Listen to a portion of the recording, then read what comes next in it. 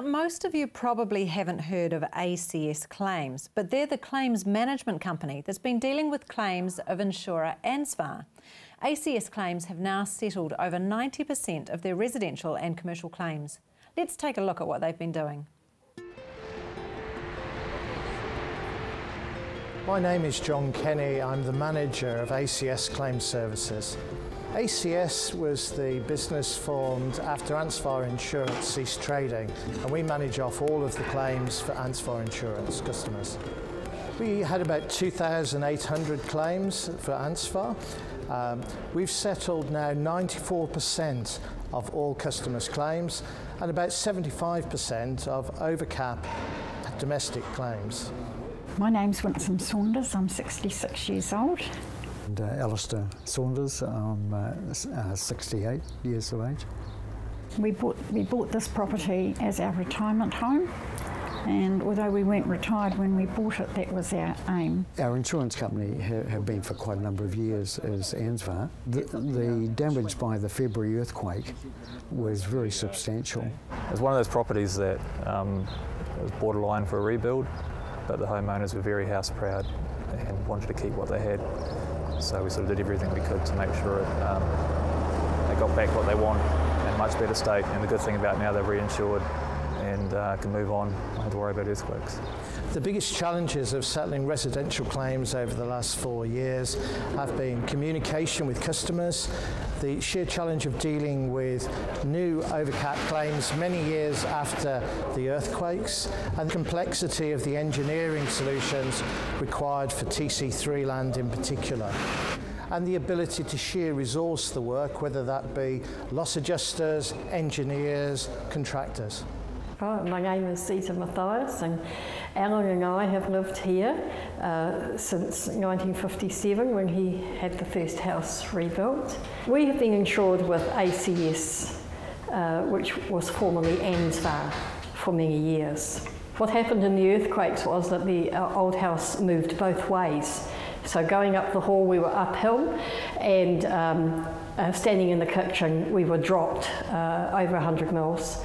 And it made it quite difficult living in it for 3 years like that, but we hung in there.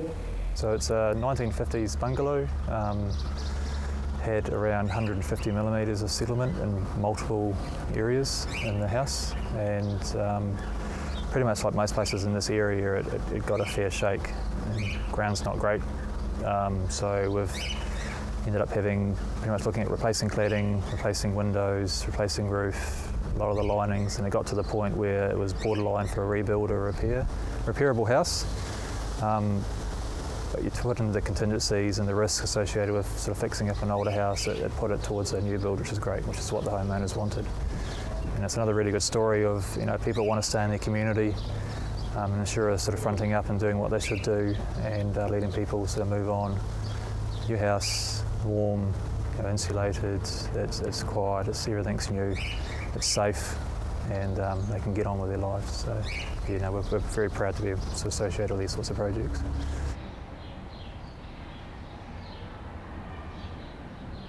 Our involvement with Rangi Ruru High School we were the commercial property insurers of the school. We worked with the school board to agree an amicable cash settlement, and as you can see, it's a very inspiring project. Very unusual event, and we lost a good portion of our campus. We are all conscious that the education for the girls and the spaces that are required for educating them into the next 100 years are quite different from the campus that we had. So really the earthquake coming along and cleaning out 60% of our campus was really the opportunity. So we've ended up with a settlement that goes probably about 50% of the total redevelopment vision that we have. And so it's given us the opportunity to build the campus like that we have here, which is really quite unique spaces. We were the insurers of Knox Church. We worked with the owners to reach an amicable cash settlement, and as you can see, it's a magnificent job they've done.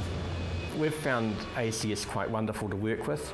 When the decision was made that Ansvar was pulling out and ACS would be set up to settle claims, we were of the view that we'd want to get on with that process, and so we were one of the early denominations to get through that, and we've been able to be given more room to do our own thing afterwards. We've been very happy with the settlement, and we were representing about 28 or 30 churches in Canterbury, and all of them have kind of been pleased with how it's worked out and been able to get on with their lives. So it's been a good process for us. The remaining challenges for the domestic claims in particular is the speed it is taking to start repairs and rebuilds. We're finding it's immensely complex with delays throughout the process, particularly the consenting process and the availability of contractors. And reach an agreement with customers on the scope of repairs, because they have to sign the contract for the consenting process. In hindsight, what would we have done differently to speed up the settlement of claims? I think we would have started and moved on with repairs and rebuilds faster. There must have been a better way that we could have found to streamline the process and to improve handoffs and between the different experts. We're just absolutely thrilled with the process and what they've done, and gone the extra mile at times, and we're very happy.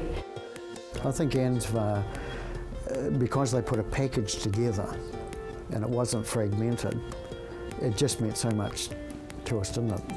And it just, from that point on, it just took the weight off us, really. It was great. When we come back, we'll be looking at a day in the life of a contractor in the Canterbury Home Repair Program.